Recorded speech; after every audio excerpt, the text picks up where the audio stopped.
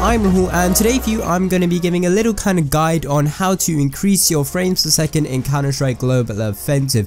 Now I'm not going to be going over any of those kind of razor game booster things, as I think they just don't help at all. I mean, they might help if you've got a really bad system, but for most people out there who have decent systems, they don't really give that much of a performance increase, and they're just more nuisance than they're worth. So I'm not going to be going over any of that, but I'll be going over just the settings in game you should be using, and then just a few things you can do with your CPU, your GPU, and also your monitor, just to give yourself a little bit of a more smooth experience and increase your frames a little bit as well, because I know everybody out there wants the highest frames per second and highest refresh rate, because it does just increase your performance in Counter-Strike, because with a higher frames per second you will be able to have quick reactions and stuff like that. It does help a little bit. I don't know, I think so.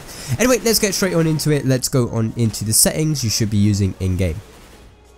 Okay, so when you're in game, just simply hit the escape key and go on over into your video settings. Now when you are on your video settings, the top kind of ones you don't really want to be messing around with. You could probably change your brightness, I guess, but everything else you can pretty much keep the same, because they don't really have that much of effect. If you're playing on a laptop like Greg, then I guess you can put the power saver thingy on, but all these settings here you want to keep to maybe how I've got them. For your shadow quality, high is decent. You can see shadows. It's great for people peeking around doors, you get to see them. Model and texture detail I like to keep low, it gives me a bit more frames, and I don't know, the game still looks pretty cool.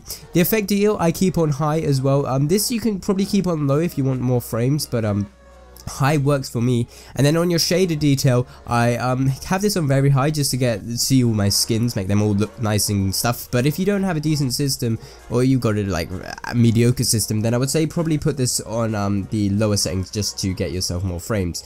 Now these other settings you just want to try and keep the same as me. Multi-core rendering, this just helps with if you've got multi-cores on your CPU. If you've got this enabled, then they will just use them, and it'll help out. And then your anti-aliasing, you don't really need that, so let's keep it on none, and all this other stuff you want to keep the same as me.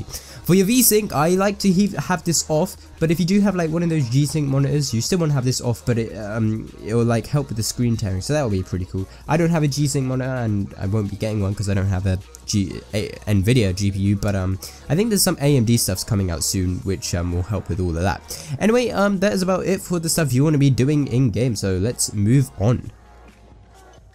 Alright, so now that we are on the PC, we can go ahead and do some of the tweaking. So first off, what you want to go on into is Steam, and make sure you don't have Counter-Strike running, but just right click the game, go on Properties, and then do set launch options, and then just copy these into your they'll be in the description. Copy this and put it into your own launch options on your threads. Just make sure it's the amount of cores on your CPU, and this basically will just speed up the time it takes to load the game, so it'll stop all that video and stuff, and it just gives you a little bit more smoother feel when you're playing the game. So this is all good. You don't have to do it, it doesn't make that much of a difference, but it is quite nice to have. Next, what you want to do is click that link in the description to which will take you to the part control thingy, and I'll show you what that is. So when you download it, you'll get this thing called part control, and you just want to double click it. It'll open up this little program thing, and you get to see your CPU. You see that you're using 8 out of 8 cores. Make sure you're using all of them, and you just want to make your kind of preset thing on high performance, make active, and click apply. These will all be on 100%, and this will just give you the best performance for your CPU, because normally they don't it isn't used at its maximum potential, and this isn't that great, especially on games like DayZ. But on Counter-Strike as well, it does have a little bit of an effect. But be wary here though, make sure that you do have good cooling on your CPU, because if you do this, then there is a possibility that it could overheat and damage your CPU, and the possibility is not too high, but it is there, so you don't want to have that risk. So just make sure you got good cooling. For me, I've got water cooling, so I'm fine here, but if you just got a cheap fan or something on your CPU, just go out and try and get yourself some better cooling. But I'm sure most of you guys out there have decent cooling anyway, so this doesn't matter.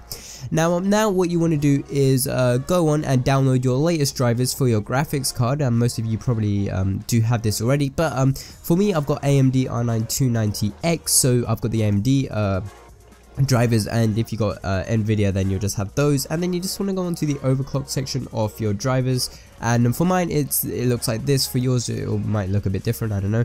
And you just want to make sure you've got your enable graphics overdrive. I don't know if Nvidia have it like this, but you just want to click it, and then you just want to tweak around with this. Just increase your GPU clock a little bit, try out the power limit, and then slowly increase to see what works for you. This is what works for me. GPU temperature, I like to keep it 90 degrees. I've had it like this for a year. It hasn't really been bad or anything. I mean, to some this might seem really high, but for me it's fine. It doesn't really ever get to 90 degrees anyway. It normally sticks around 70, maybe even 60, and with a fan speed of 60%, it's really quiet as well, which is quite cool. And it just allows me to have quiet gaming and also have great performance. Now finally, the thing which you want to do is go on into your screen resolution by right clicking your desktop, and make sure you have your one which you're going to be playing Counter-Strike on clicked here, and then click advanced settings, go on to monitor, and make sure your screen refresh rate is at the refresh rate of your monitor. Mine is 144 Hz. I've got the BenQ XL2411T, and just make sure it's at your refresh rate of your monitor, because if you bought a monitor with a high refresh rate, you want to be getting the maximum performance out of it. For me, I was running at 60 for a fair part of the year. I didn't realize you could do this, but I did it, and then once I switched to 144, it was great. I mean, the performance increase I saw, like, you don't get any more frames, but the smoothness and the feel of the game does feel a lot more better, so it is pretty good. And I'm just overall moving around, doing everything just feels a little bit more smooth, so it is really good.